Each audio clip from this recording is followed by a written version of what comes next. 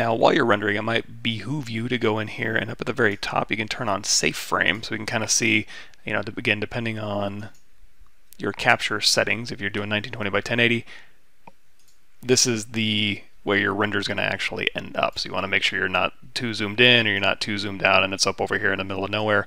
You want to make sure you turn safe frame on so you get a little better idea. Now, we've talked about lights, and these lights are casting shadows, but there's one thing we can talk about we haven't gotten into. Well, two things really. We can go in here to Scene, Add Object, and we can do a shadow catcher. So that'll put a shadow catcher right here along the bottom. So any shadows that are being cast will end up onto this plane here.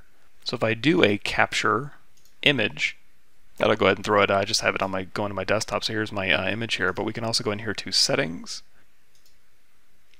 Capture Settings, turn on transparency. We're rendering out to a PNG. So now if I go to Capture Image, now you're going to see when I double click that one, we have our shadows just being captured and everything else is transparent, so you can have a little bit of your time compositing this.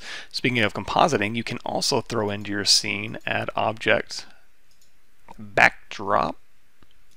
And what you can do with the backdrop is you can go ahead and load in, oh, I don't think I have anything really worthwhile.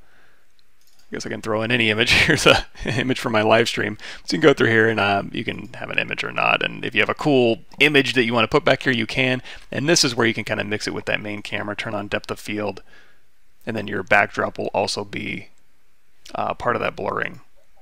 But let's go ahead and just we'll take that backdrop. We don't really need it. We'll go ahead and delete that. And the shadow catcher, this is, you know, if you want to move the head, if you don't want the head just sitting right on there, you can go ahead and lift it up off the ground if you want to. That's kind of up to you. But in this case, again, we can go ahead and delete that shadow catcher and delete the backdrop.